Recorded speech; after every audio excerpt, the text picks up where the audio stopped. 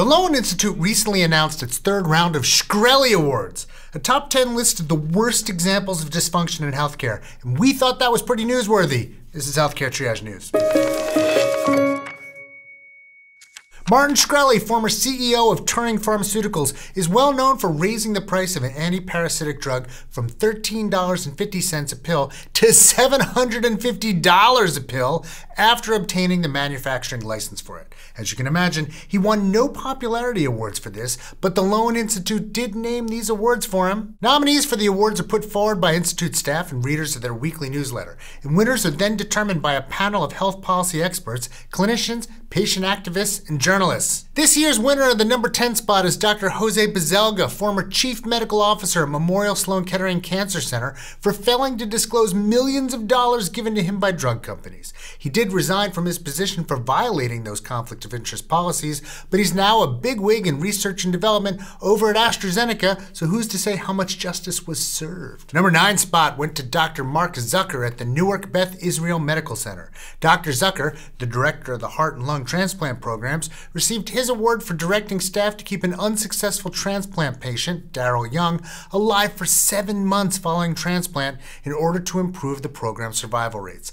This was done without informing his family that doctors did not believe Darryl would ever wake up and recover. The number 8 spot is shared by 35 people, 9 of them doctors, for billing Medicare for unnecessary cancer DNA tests to the tune of $2.1 billion with a B dollars. According to the Lown Institute, seniors and disabled patients were enticed by doctors who received kickbacks from companies to have the genetic testing done. Number 7 spot goes to Acadia Healthcare, a for-profit psychiatric hospital chain, for several healthcare violations, including but not limited to accusations of unnecessarily holding patients to increase profits, using drug injections as a form of punishment for children, instigating fight clubs, and sexually abusing young patients. The number 6 spot was awarded to the University of North Carolina Medical Center. The hospital earned their place in this list after telling cardiologists to keep referring children to their pediatric heart surgery program despite concerning mortality rates.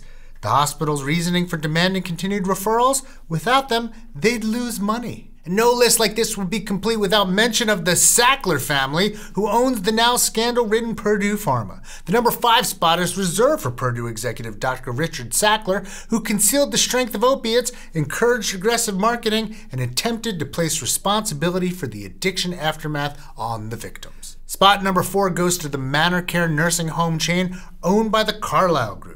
Their place in this list was earned by a heinous neglect of their approximately 25,000 elderly patients. By 2017, the chain had almost 2,000 health code violations.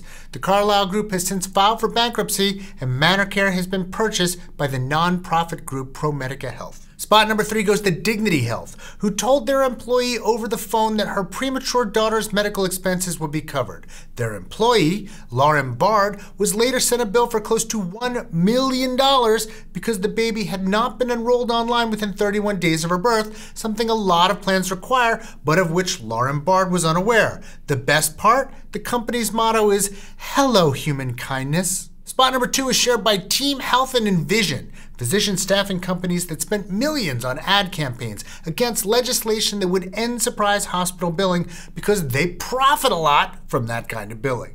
They were able to quietly fund these ads through political organizations they created and named Doctor-Patient Unity. Finally, the number 1 Shkreli Award goes to nonprofit hospitals that sue low-income patients, garnish low-income wages, and in some cases even own their own debt collection agency.